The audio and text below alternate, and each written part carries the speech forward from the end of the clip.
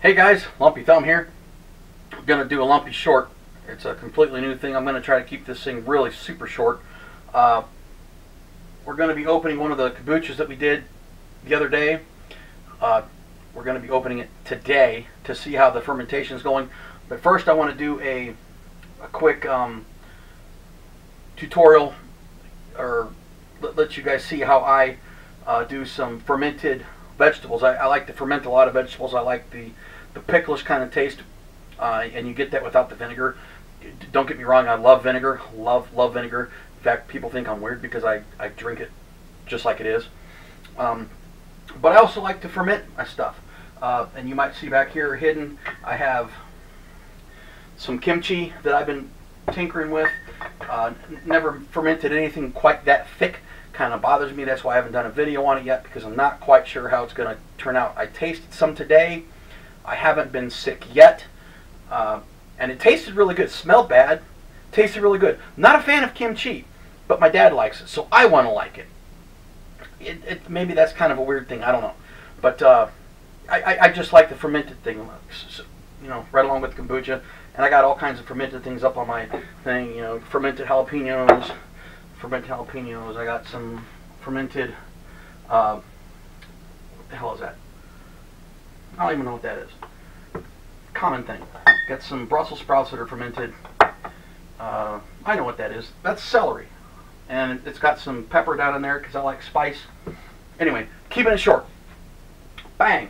We're going to do 2 pints of fermented cauliflower. So, from my mom's driveway, I got a bunch of dill this early summer, and I have put it in my dehydrator, and it is dehydrated, and I like the flavor of dill. So this is a full head down into the jar. This is a half of a head because the full head was huge, just absolutely enormous.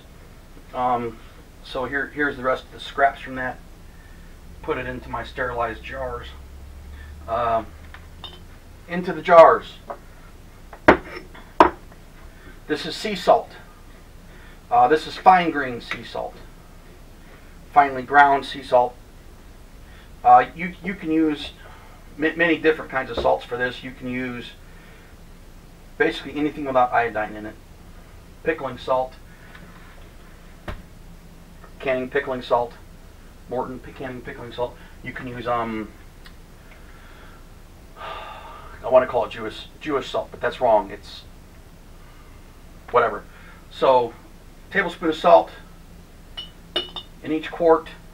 That's a bit much on the salt, but I like my stuff salty. You don't have to use quite that much. And something I've seen recently is people using bay leaves to keep things crunchy. I'm guessing it's the tannin in the leaves. So I'm going to go with the smallest big leaf and the biggest small leaf in one, and I'm going to go with the biggest big leaf and the small leaf in the other. Figure that out on your own time. Okay, that makes that jar empty. Bam, in the trash it goes. And then turmeric. Turmeric. Great for anti-inflammation. So I'm going to put in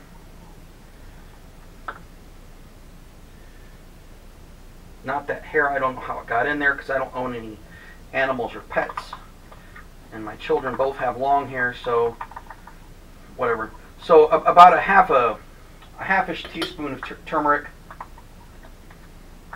more or less depending on your taste, of course. Put a little bit more in there. Yeah, I like turmeric. Or whatever. We accidentally used the entire container. Whatever. There was a few splashes left in there anyway. So, into the garbage that goes. Stepping off camera. I said earlier I like spice, so I got some jalapeno here.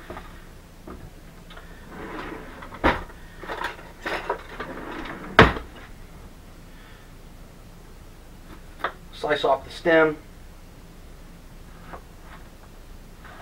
Slice that jalapeno in half. Bam! Right into the jars they go. Right back.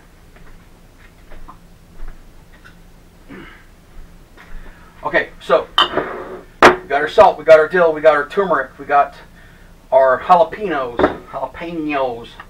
jalapenos. We got our cauliflower. I've already chopped and rinsed this. Just take your cauliflower and pack it into the jar.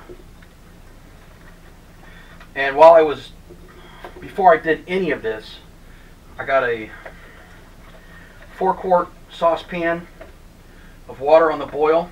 It is off camera on the stove, hot and ready to go. It's actually not hot. I turned it off a minute ago so that it wouldn't crack my mason jars. Because Lumpy's lost enough mason jars fermenting with really hot liquids. And when it turns out I really don't need to, just as long as you have the salinity right, the temperature of the water doesn't really seem to matter. So what I'm doing now is I'm trying to get everything settled in here so it'll take on the maximum amount of cauliflower that it possibly can, leaving as little space in the jars as possible, because when I do a ferment, I like to get as much out of it as I can.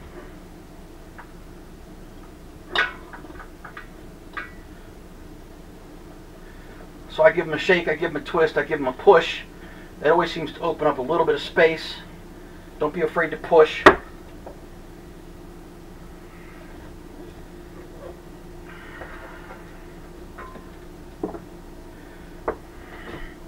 It's a lumpy curse whenever I do anything on this counter. I lose something to the floor. There's some type of weird gravitational pull right here that sucks everything straight down, and it does not all survive. I can see it. It will get rinsed off and consumed at some point in time, but it will not become fermented because of contamination issues. You don't want to introduce any weird bacteria or yeast, which are all around us, into this mixture. So I've just about got these all packed in full. As you can see, they're packed in full just below. These are regular mouth jars, and I pack them right to where I call this the shoulder comes up and meets the mouth. And you want to leave a little bit of headspace for that. So that gives Lumpy a little bit of cauliflower for supper. Gonna have a nice salad, I suppose. Into the sink that goes. 2 containers. They got the salt, they got the turmeric, they got the jalapeno pepper, they got the dill, they got the whatever that white stuff is, cauliflower. Bang, here comes the hot water.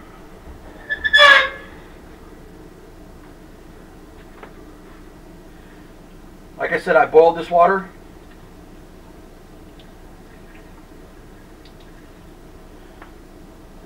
You don't want to fill it all the way full, but that one's a little too full.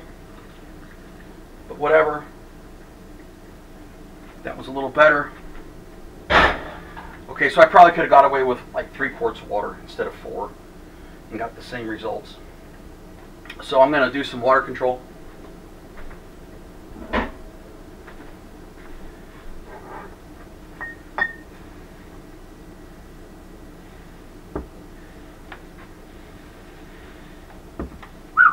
Boiling water's hot. Don't touch that, kids. Professionals only.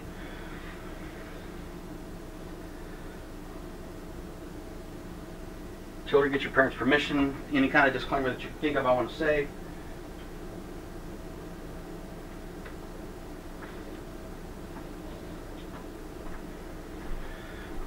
Actually, I lost a lot of water. Probably going to have to... We'll deal with that after the video. Anyway, bam! So here we go. Okay. We're going to do a couple things. This is a rolling pin. I use it to tamp anything that I ferment. Anything and everything. It works really good on cabbage. Not so good on firm things that are really oddly shaped like cauliflower. Okay, the problem is that I see a few things poking up above the level of the water. You don't want that. When you're fermenting, you want everything to be below the level of the water. So what I've got here is, do I have any? I do have some. Pickle pebbles. There's lots of different brands out there, lots of different ways that you can, they call them fermentation weights. They make them in glass, they make them in stone. I don't recommend plastic. These are glass. Excuse me, I'm going to go get my other one. I washed it just earlier.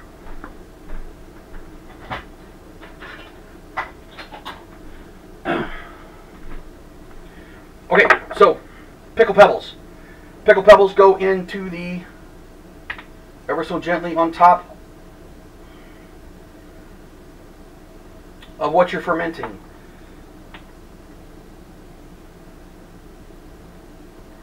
They keep everything underneath the level of the water, which stops any kind of not fungus. Yeah, fungus. Keeps any kind of weird shit stuff from growing on top of your fermentation. Whatever you're fermenting. Anyway, so pickle pebbles in.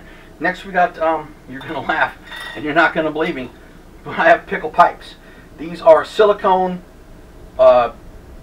basically one-way valves so that gas can escape, but nothing unkind can go in and mess with my ferment.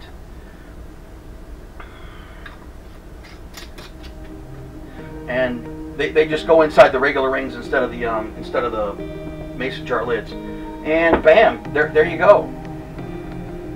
We let those sit for at least a week. We'll start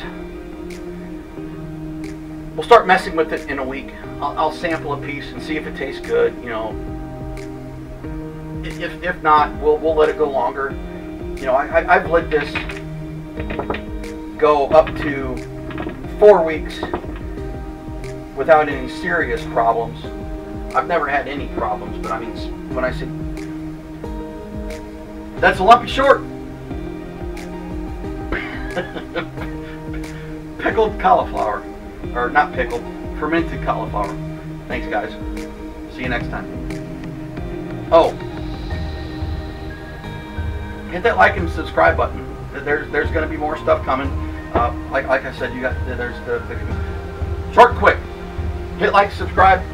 Fermented cauliflower.